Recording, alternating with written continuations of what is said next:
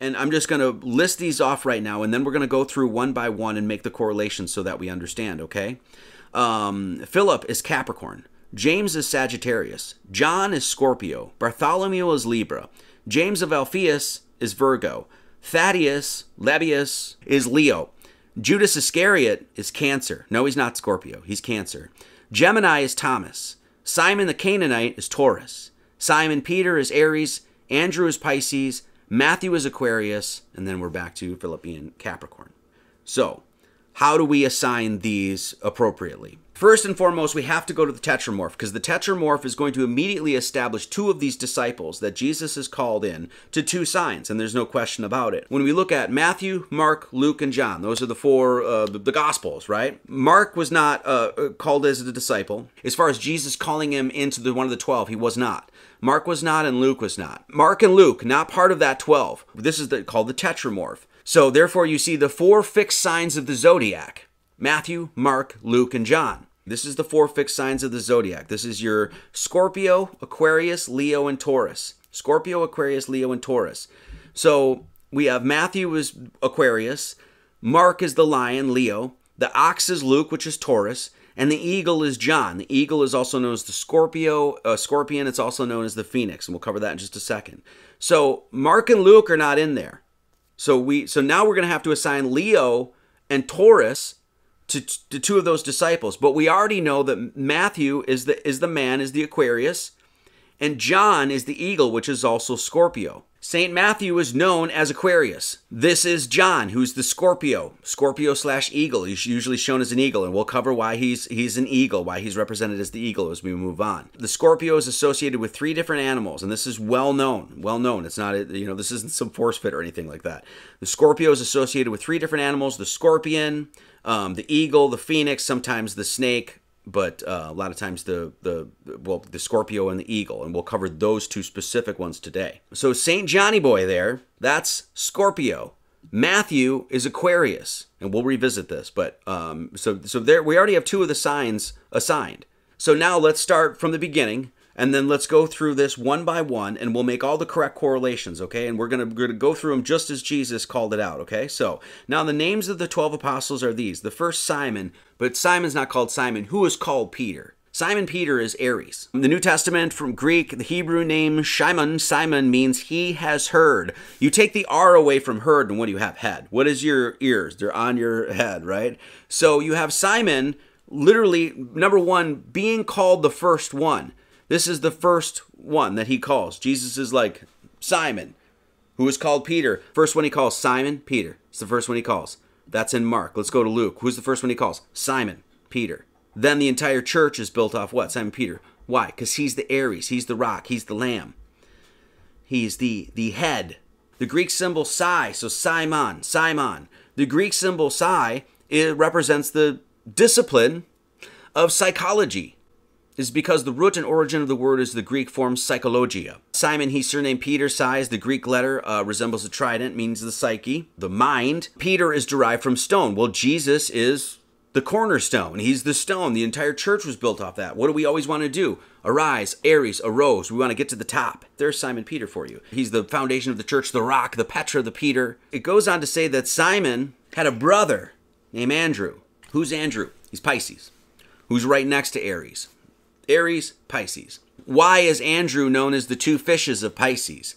Well, the context of the Bible gives you loads of references to this. Mark 1:16, it says, something. Simon and Andrew, his brother, were casting a net into the sea, for they were fishers. Matthew 4:18 says essentially the same thing. Simon and Andrew, his brother, cast a net into the sea. They were casting the net, for they were fishers. We just established Simon Peter being Aries, the rock, right? He has heard, the head. Who's right next to Simon Peter? His brother. You actually see pictures of Andrew, brother of Simon. So one of his disciples, Andrew, Simon Peter's brother, said unto him, There is a lad here which hath 5 barley loaves and 2 small fishes. So you even see, he's even got 2 fish there, right? These are the chapters, Matthew 4:18, and Andrew, his brother, casting a net into the sea. They were fishers, etc. So there you have the brothers. They're right next to each other. So now you have Simon Peter, and you have Andrew, his brother. Let's go to James, the son of Zebedee, and John, his brother. Number one, we already know what John is because of the tetramorph. The tetramorph already assigns who John is. That's Scorpio. John is the eagle or the Scorpio. Those are two interchangeable signs. We'll show you that in just a second. Those two brothers are called the sons of thunder. Fiery preachers or Boanerges. Boanerges means fiery preachers. It even says, Simon, he surnamed Peter, that head, and then James, the son of Zebedee, and John, his brother, and he surnamed them Boanerges, which is the sons of thunder. So they're giving you all this different context so you can make the appropriate connection. So they're giving you Boanerges and sons of thunder in reference to John and James. John is the Scorpio. He's the eagle in the tetramorph. So we already know who he is. So let's go to James, his brother. James is known, once again, they're fiery preachers. They're Boanerges, is the sons of thunder. Sagittarius is the constellation that's right by John, right by Scorpio. Scorpio and Sagittarius. They're brothers. Sagittarius is a fire sign. They were called fiery preachers. The house of Sagittarius is the house of Jupiter/Zeus. And what did Jupiter and Zeus hold? Thunderbolt. They were fiery in a fire sign. The house of that is Jupiter/Zeus. That's the ruling planet of that house is Jupiter. And Zeus is holding a thunderbolt. Now they were fiery preachers, Boanerges, or the sons of thunder. I'll show you this in just a second. Where they're pointing to in the sky here is where the Milky Way actually crosses the ecliptic. And what's there is this cloudy mass of stars. And which it's like basically, it looks like a big cloud. And so it's like, well, what do big masses of clouds bring?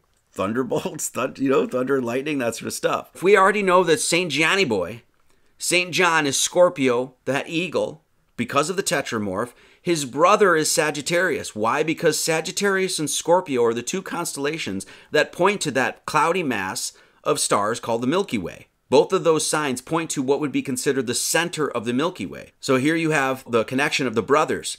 Those two are paired in the sky to literally point to the center of, just naturally, to point to the center of the Milky Way. So Boanerges means fiery preacher. Sagittarius is a fire sign. The zodiacal sign of Sagittarius is the planet Jupiter. Jupiter is what? Zeus. What is Zeus doing? Carrying a thunderbolt, because they are the sons of thunder. Let's put this whole thing together. Once again, Zeus, Jupiter, thunderbolts, Greco-Roman mythology, they're one and the same. It is often held to that Zeus's thunderbolt, it is often held to represent the eagle. What's John? He's Scorpio, but what else is he? He's an eagle. Correct? Well, why is he a Scorpio and why is he an eagle? Why is there this differentiation? Because it's necessary information for you to make the correct connections. So here you have Zeus, Jupiter, the thunderbolt, and that thunderbolt is held by an eagle. So when you look at this place in the sky, so there's your center of the Milky Way. There's the brothers, John and James. They're the sons of thunder, the Boanerges, the fiery preachers. You see there's Zeus/Jupiter, house of Sag. He's got a thunderbolt, but he's also got that bird. That's an eagle. And there's a bird named Aquila that's actually holding that thunderbolt. What is that thunderbolt? It's Sagitta. What's the eagle? It's Aquila. Aquila is literally considered an eagle. So here you have an eagle and a Sagitta, which is the thunderbolt. Everybody see that? So in this sense, those two are mating. The eagle is mating with the thunderbolt in this sort of sense. Of course, this is all just celestial mythology. It's not like a literal thing. So and what do you have? Them producing what? The sons of thunder, John and James, which point to the center of the Milky Way. So let's move on. Now let's go to, Peter, Andrew, James, John, let's go to Philip. So Philip is Capricorn. Now the name Philip means fond of horses or horse lover. And Capricorn is right next to the specific constellation named Aquilus, or horse. Aquilus is, you can see right there, there's Capricorn. This is who we're assigning Philip to. Right above Capricorn is what? A horse. But that's not it. So if you look actually at all the constellations that are surrounded by Capricorn, they're all representations of horses. There's Capricorn, who's Philip, fond of horses, horse lover. If you look to the left, what is there? It's a winged horse named Pegasus. Now you go about, let's say about 10 o'clock there, something like that. What do you get? Aquilus, which is what? A horse. Okay, now go to the right of Philip, Capricorn. What is there? Sagittarius, which is what? A man, horse/man dude. Right? So Philip is fond of horses. He's a horse lover. He's literally surrounded by horses. Let's move on. Peter, Andrew, James, John, Philip, Bartholomew. Bartholomew. Let's look at Bartholomew. Who's Bartholomew? Bartholomew means son of a farmer, abounding in furrows. So, son of a farmer, abounding in furrows. Furrows is a long, narrow trench made in the ground by a plow, especially for planting seeds or for irrigation. His name is saying, I'm a son of a farmer. I'm dealing with plowing fields and planting crops. He's the son of a plowman, and he's planting crops. So you guys know who Boaz is. Boaz is literally considered the plowman. He's considered the plowman. He's the farmer. So there's Boaz. Once again, look at that line that goes straight through Boaz and goes right to what? Libra. Bartholomew means the son of a farmer, not the farmer itself. Literally the son of a farmer. Who is the child of Boaz? Well, just follow the line straight right to the ecliptic. Libra. He's not the farmer. He's not Boaz. He's the son of a farmer. Which means what?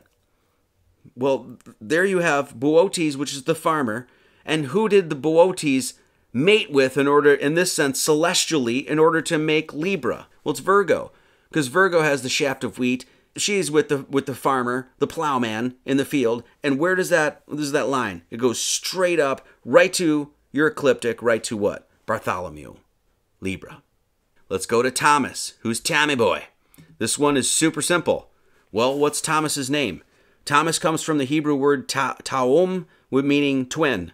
I don't really think we need to even expound on this anymore, right? Okay, his name means twin. If you were going to point out a twin in the constellation or in the zodiac, what would that be? Obviously Gemini.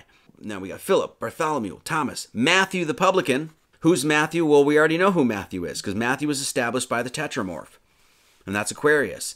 James is next. Philip, Bartholomew, Thomas, Matthew, James. James the son of Alphaeus. This name Alphaeus is also a reference to, so here's your related names.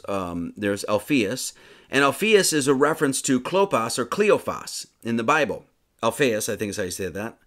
Alphaeus is a direct connection to what? Clopas or Cleophas. You can look this up. It's a bunch of different places you can find this. There's only one mention of this in the Bible, Clopas or Cleophas. Clopas is mentioned only in John 19:25 in relation to someone named Mary. Then there's only one verse where this person is mentioned. That verse is John 19:25. And what is that verse littered with? Marys. All day long. Mary, Mary, Mary, Mary. Now there stood by the cross of Jesus his mother, Mary, and his mother's sister, Mary, the wife of Cleophas, and Mary Magdalene. That's a lot of Marys. Alphaeus, which means a reference to Cleopas, means traverse, change, or exchange. This is Virgo. Virgo is a mutable sign. And what does Alphaeus mean? It means to traverse, change, or exchange. What does mutable mean? That's exactly what mutable means. To mutate in this sense, right? So in the zodiac, you're given cardinal, fixed, and mutable. And cardinal is when you're entering into the new season. So they're all separated. Cardinal, fixed, mutable. Cardinal, fixed, mutable. Cardinal, fixed, mutable. Cardinal, fixed, mutable. When you go into the cardinal, you're entering into a season.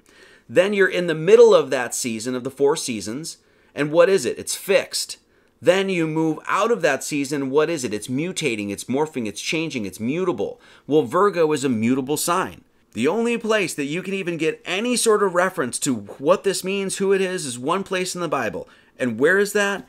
Mary's all day long. What is Mary? It's the Virgo. Even the sign of Virgo is what? It's an M to represent Mary. And then what's connected there? It's the Jesus fish. You can see it. It's Mary, Jesus fish. So now we go to James the son of Alphaeus and Lebbeus, whose surname is also Thaddeus. He's also known as Judas. So Lebbeus, who's Lebbeus? Thaddeus, Judas. Lebbeus, whose surname was Thaddeus, Lebbeus means a man of heart, courageous, or a young lion. Of course, what is the constellation? Leo. Leo the lion. His name is Judas, Thaddeus, and Lebbeus. All 3 names he's called in the Bible. Lebbeus translates as heart child. And Thaddeus means breast child. What's in your breastplate? Your heart. Thaddeus was a gentle soul with a tender, childlike heart. Also called Judas. Well, do you know what another form of the word Judas is? It's Judah. What is Judah? It's the Lion of Judah. So let's keep moving on. So Simon the Canaanite is Taurus. Simon is called Simon the Canaanite. Once again, they're giving you multiple different explanations or descriptors of this guy, so you can make the right correlations. Simon is known as the Canaanite, but he's also known as the Zelotes, or the Zealot, Simon the Zealot. He's one of the most obscure among the apostles of Jesus. Simon the Zealot, or Simon the Canaanite, was one of the most obscure apostles of Jesus. Okay, well, first and foremost, when we talk about being zealous or a zealot, what is it? It's a person who is fanatical and uncompromising in pursuit of their religious, political, or other ideals. What does bullheaded mean? Essentially that. Determined in an obstinate and unthinking way. Canaanites worshipped the god Baal, okay, which was Baal, Moloch is essentially the same god, different names. Baal is portrayed as a man with the head of horns and a bull. So the Canaanites worshipped a taurine god, a Taurus bull-headed god. Bunch of different, and many people have showed this before, is like, oh, they're sacrificing children to Moloch, who's literally called Baal. This is one of the verses, and I forget what this is. Oh, 1 Kings 18:26, and this says, they took the bullock. What's a young bullock? It's a young bull, a castrated bull, a steer, a bullocky. And they took the bullock which was given them, and they dressed it and called on the name of Baal. Simon was a Canaanite. Then he's what? He became a zealot. He became uncompromising in his beliefs because what? Well, he became a disciple of Christ. Here you have Simon the Zealot, Simon the Canaanite. And what do the Canaanites worship? They worship the bull. Now, the other thing that is interesting about Simon is that he was recognized to be sawed in half. Well, look at the constellation of Taurus. The Taurus is, all you really have in Taurus is the bull horns. But what does it happen? It's like a separation. It's a split. Not only that, what's happening at this point of the year? This is June 20, sidereally, what's happening right here? It's June 21st. It's the summer solstice. What's happening at the summer solstice? The year is being cut in half. This side of the year, this side of the year. So there's a picture of Simon the Zealot. Now look at the bull's head. What does it look like? It's like a head that's being like cut in this sense. They're like bull horns, but what could you say? There's like a split here. Also, what is that? What is the upper half of the circle? Well, it's half a circle. What's happening sidereally in this part of the year? The year's being cut in half. What does Taurus, the fanatics of Taurus, and at least in English, what is it? Whether this is just a weird connection or not, it's Taurus, as in to tore or rip into, to Taurus. There's the split of the year. There's the split of Taurus. And who is he? He's Simon the Zealot, who is Simon the Canaanite. They worshipped bulls. So that leaves one last one, and that is Judas Iscariot. There's only one last sign, and that's Cancer. Judas Iscariot, it says specifically that he sold out Jesus for 30 pieces of silver. What's the 30? This is the 30 degrees of each sign of the Zodiac. There's 30 degrees. 12 times 30 is what? 360. So he sold Jesus out for 30 pieces of silver. What is silver a representation of? The moon. What's the ruling house of Cancer? What is the sign of Cancer? What's the planet that's assigned to it? The moon.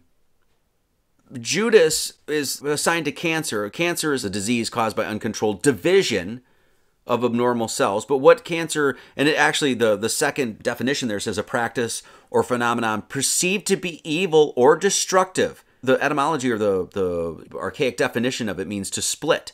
It means to cut, to split. What was Judas? He was the only one that was cut from the original 12. He was the only one that split off from the original 12. He was the only one that actually presented evil and a destructive force within the 12. Correct? The ruling house of Cancer, its ruling planet, is the moon. The 30 pieces of silver of the moon.